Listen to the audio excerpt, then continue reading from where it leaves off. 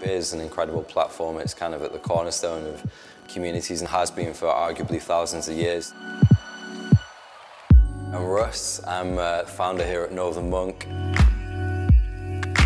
It really began in my mum's cellar in Bradford, basically. Had a dream of starting a brewery way back in like 2008.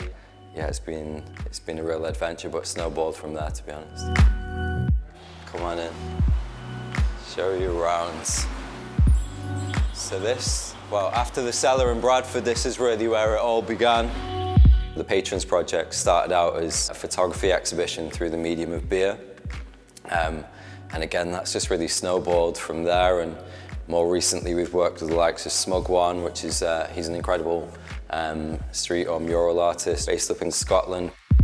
Using the cans as almost like a canvas to showcase what other people do and give them the opportunity to really take their work to a new audience. It's like an opportunity to showcase and support like-minded individuals.